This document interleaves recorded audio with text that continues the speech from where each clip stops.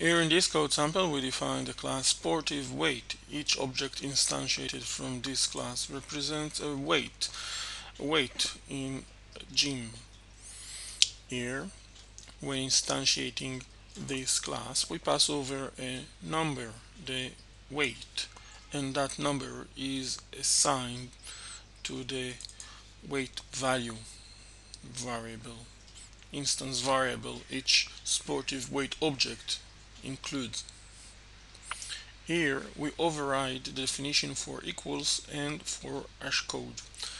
The overriding version for equals use a match statement so that if and only if the other object is of the sportive weight type, then this code will be executed and its value will be returned.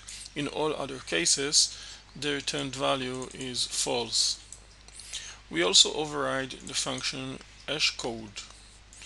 So we have a class that its behavior when working with collections is consistent.